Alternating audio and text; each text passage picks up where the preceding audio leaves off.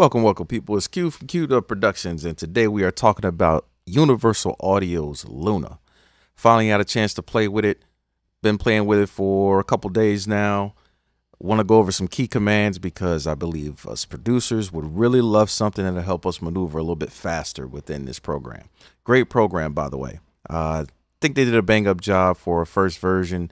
Still some things and quirks and, little bugs in there that would definitely make our life a lot easier once they get those fixed. But definitely a great program. Definitely something you want to look into if you own any Universal Audio gear that you can download this for free. So let's go ahead and jump into this. So talking about key commands, just some of the ones that I feel that will always be helpful to me in any program, especially when I first get into it, is being able to toggle the views. So the very first one is just a very simple command and the equal sign or the plus sign, whichever you want to call it. But all that's going to do is just toggle between the mixer view and I guess you would consider it the edit view. So that's the first one. The very next one is I always like to go in. We'll go ahead and get rid of this on the side. I always like to go in and get rid of, or not get rid of, but I like to see things kind of close up. I like to be able to see them far so I can see whatever markers that I have, how I have things arranged, but also be able to get in and get close to a region that I want to work on. And something that I have to give kind of as a disclaimer when it comes to this program is that, yes, they advertise it, I believe, as a DAW, but if you're a producer, it's got a little bit of a learning curve. I don't think it's necessarily made with producers in mind. I believe they can get better if they choose to listen to the feedback that, I'm sure they're going to get a lot of. I've sent a few in already just on some things with split note on the grid and, a couple things like that, reversing audio. You see, I got a clip down here. I'll go over that a little bit and show some of the things that I don't think that you can do in this right now. Okay, but with that being said, let's go ahead and I'll show you some other ones that I particularly like. So a very simple one is just either R or T. R is going to help you zoom out on the horizontal scale, and T is going to help you zoom in. So that in itself to me is golden. Okay, so if I can zoom out and in horizontally, then of course I want to be able to do it vertically. So then all I do is go Control Option and then press the down arrow. That's going to make them either smaller, or if you hit the up arrow, it's going to make them larger. Very, very simple. Okay, and then if you, for some reason, you want to duplicate something, let's say I want to duplicate, excuse me, can't talk today. If I want to duplicate this clip, then I just would hit Option and D. Option D will totally duplicate that entire clip. And I could just go Command Z, which is kind of standard in every DAW. It doesn't matter what you're working on. That even works in Microsoft Word. But if you hit Command Z, then that'll take you back to where you were. As with anything, I have not seen a limited amount of undos. That doesn't mean that they don't have any, but I just have not experienced them yet. Okay, so our next one, if we wanted to separate something, you have a choice. You can either come here, and if you click it like that, and you set that there, then you just go Command and E. Command E is the separate tool, I guess. There's not a blade or anything that you can use to separate a clip. You just have to hit that Command and E.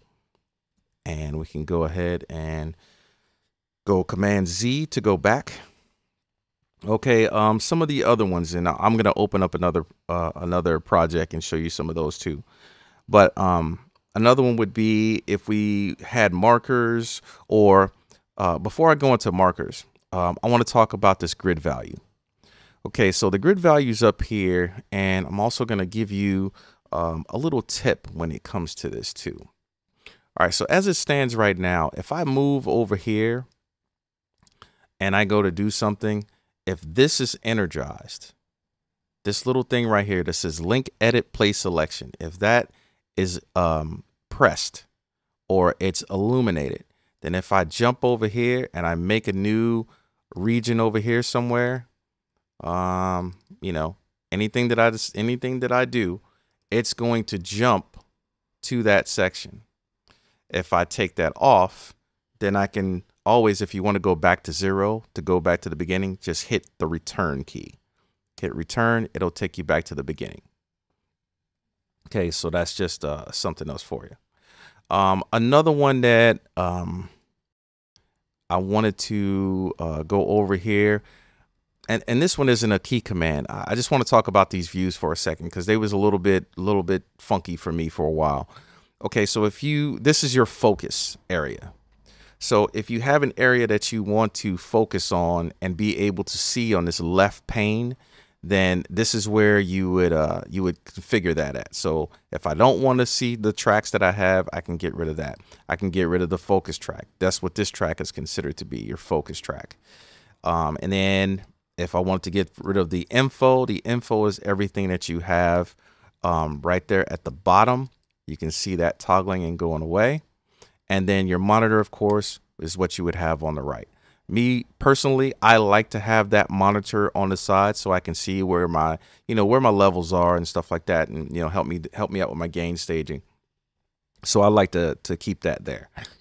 But just however, I just leave all these checked in for right now, just so everybody can see what the full pane looks like. Okay, another section to this little transport section up here is you have these workflow areas. So I can look at on a whole kind of what my entire scene looks like, and then I can mix it down from there too. I can just hit one button and mix it down. So there is a key command for that, but you can just hit that button and that'll work. And then you can go into here. This is how you edit, whether you're working on any type of region, whether it's a MIDI region or it's an audio region. You can go click this, and then it'll just kind of give you some quick things up here that you can use instead of doing a key command. If I were to put my marker there and I just hit separate, then it'll do that. That was that second way I was talking about. That is, I'd rather do it by key command. That just makes it a little bit easier for me. But I'm sure they'll come up with some better tools, I guess you could say, on your cursor that you could do that. I don't see a way to do that as of right now. That doesn't mean they don't have it. I just don't know what it is. Okay. And then you can go to your MIDI workflow view, which this is where you can use this keyboard. It makes it so that you can use your regular typing keyboard, just like every other DAW does. So you can go in and you can try to input your MIDI notes that way. And then last but not least, you have your record section. Now with the record section, what this allows you to do is, let's say I have a, let me make this a little bit bigger. So let's say I have some note values here, right? Just something simple. Okay, so if I have those note values there, and let's say I want to have this as the bar that I'm going to work on. So here you have this pre-roll and post-roll. So most of us like to have it count in. If you don't have it count in, as soon as you hit record, it's going to start going right there on that particular region. Most of us don't work that way. I would like to think I'm that fast, but I like the pre-roll. So if you go Command and K, then that will toggle your pre-roll on and off, but you have to set it up first. So if we go here, and let's just take all of this to 0, hit the number 1, and that'll give us a 1 bar count in. So now, oh my God, and I have to say, this click is god awful. So not something I came up with, but it is awful. All right, so now if I hit this and I go, then it comes in and it gives you your pre-roll. And again, Command and K is what will turn that on and off once you get it set up. And I think that is about it. There's a few other ones that are, kind of commonplace, really. If you go Shift Command and N, that helps you over here on the left. It'll open up this pane where you can actually insert new tracks. This way, going Shift Command and N, that will give you this area where you have a choice of choosing which one you want. But if you, let's back out of that, we'll go cancel. If you go Shift Command and I, then that will insert an actual instrument, and it's going to insert shape first, and then you'd have to go in and change it. Now, they may come along and decide they want to make, allow you to be able to change that to another default instrument. But for right now, shape is going to come up if you do it that way. So we'll go Command Z and get rid of that. Now, if I go Shift Command and B, then that gives me the option to create a bus. And I always turn this off. And then you can create a bus that way. And then you set up your sends and returns and things like that. I'll do another video that shows how to set all those things up. I actually came up with a template. And with that template, how I believe templates are, man's best friend, especially when you're trying to create something and you want to just get that idea out. So I've created a template. I'll do a video showing, kind of how I did that. Or I have it, and I'll walk you through how I did it. I have markers and all that other good stuff. I'll show you how to jump from marker to marker and get to the scenes that you want to get to. So anyway, that's my time. Hopefully this video was helpful. Be sure to like and subscribe.